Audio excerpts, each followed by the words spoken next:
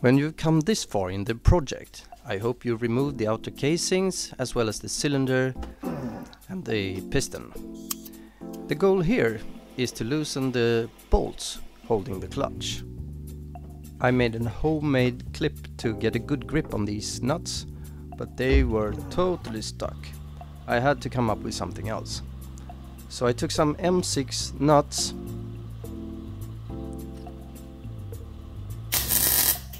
and I welded them onto the nuts of the clutch.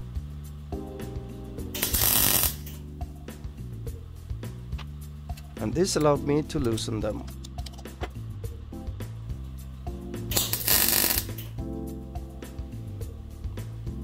Avoiding putting too much stress on the nuts, I loosened them a little at a time. After a proper coffee break.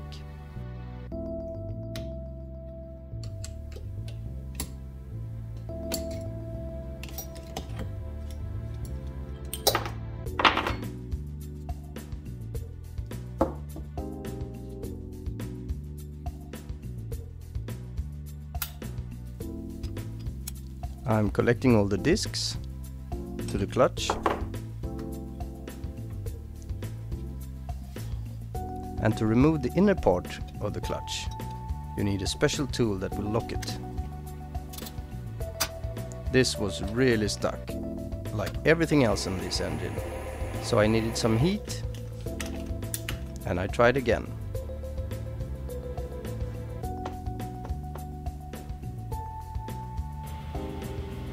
But I needed proper tools.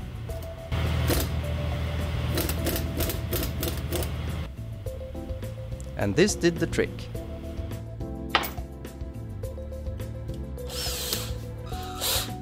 With socket number 10, I'm removing the camshaft assembly.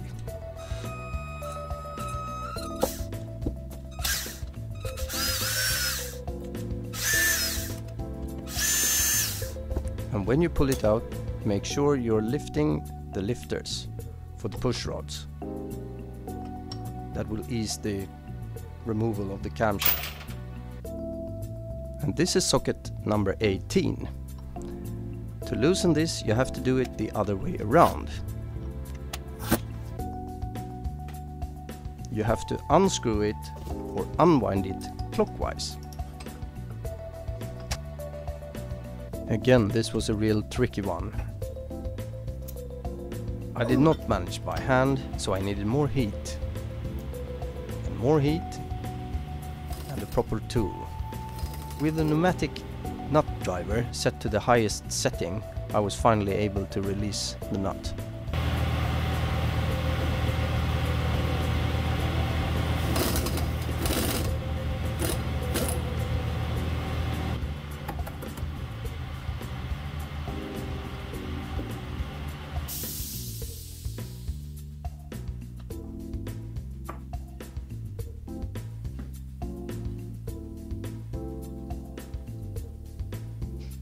Even the washer proved to be a bit of a challenge.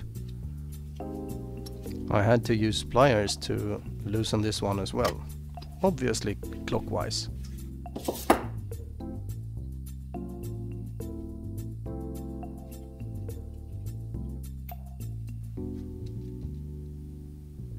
Now I'm removing the inner lifter for the push rod, and the inner one is for the intake. Mind you, the push rods are of different lengths, and the shorter one is for the inlet, the intake.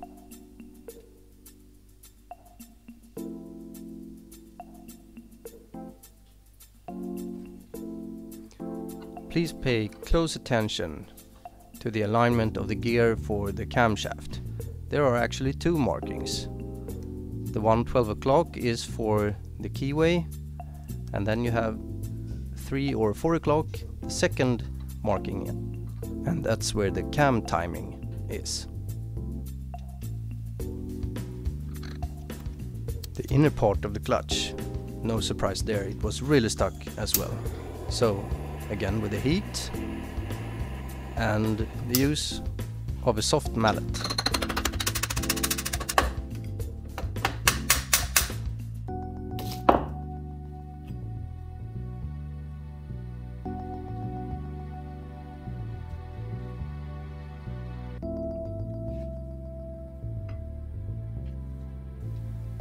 I'm pulling both the pusher and the outer part of the clutch.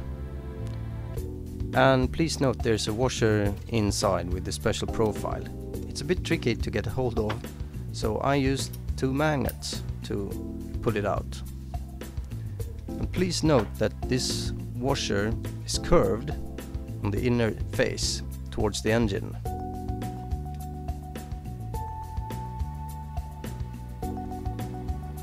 So the rounded part goes towards the center of the engine.